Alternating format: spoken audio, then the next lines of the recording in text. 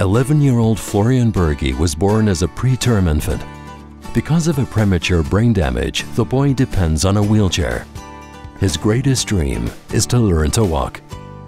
Thanks to the gait therapy with Hocoma's Lokomat, Florian has a chance to step-by-step reach this goal. In addition to the advanced technology, the feeling of finally being able to walk is an important part of the therapy.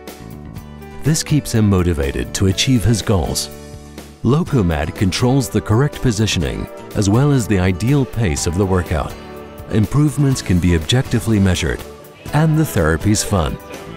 Hocoma was founded in 2000 in Zurich, Switzerland by the electrical and biomedical engineers Gary Colombo and Matthias Zurich and the economist Peter Hostetler.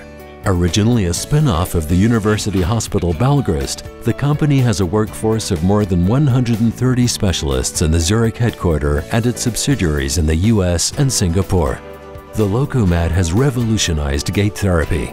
Today, Hocoma is the world leader in the development and production of robotic rehabilitation devices. Based on close cooperation with leading universities and research centers, the range of devices is continuously expanding.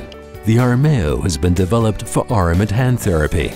With minimal remaining function, patients can playfully practice their movement and develop motor control skills.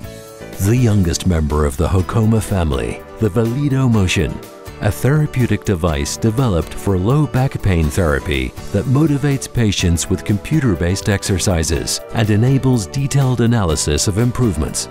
Hocoma's products are a class of their own. Each and every one is truly Swiss-made, developed, mounted, and tested in Zurich. High-level training and support for the medical staff in hospitals and clinics are an important part of the quality standards. At Hocoma, everyone is proud to be part of this success story and works hard to help children like Florian to one day be able to walk. At Hocoma, we love what we do.